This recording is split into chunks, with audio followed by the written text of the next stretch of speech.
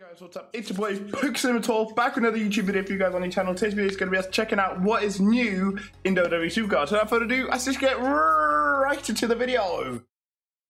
Hey, if you're watching this, you're probably not subscribed. You're probably part of the 50% of people that aren't subscribed to the channel. What are you doing? Get subscribed so we can actually get into the video.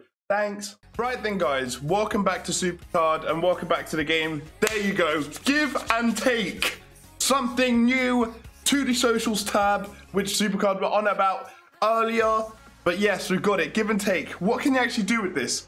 Give a card to a teammate and take one for yourself. Choose between a random male and a random female and an exclusive draft pick. Interesting. So this can only be done twice. Also costs 600 credits per attempt to do so. I mean, it ranges obviously from Forge to Road to WrestleMania. That's interesting. That's as well as male and female. Big change. This is okay. The way I see this is a form of trading, but probably done badly. Okay, take this with a pinch of salt, yeah?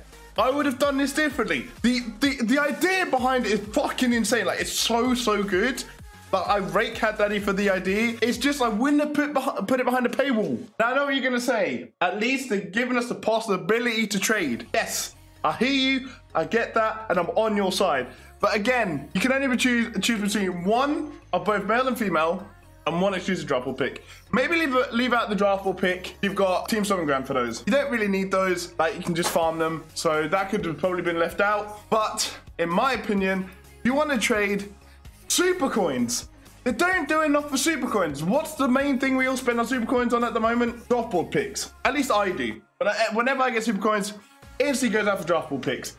Because the more draftable picks you get, the easier it will get for you guys to get your next tier pool, right? So put it behind the paywall, but put it behind the Supercoin paywall. Because then you're going to entice people to pay or to play more PvP, right? So at the end of the day, the Money in the Bank cards aren't good. All they are is images. Because at the end of the day, they don't 2-stat or even 3-stat most normal Road to WrestleMania cards or even most normal tier cards of the tier they're in.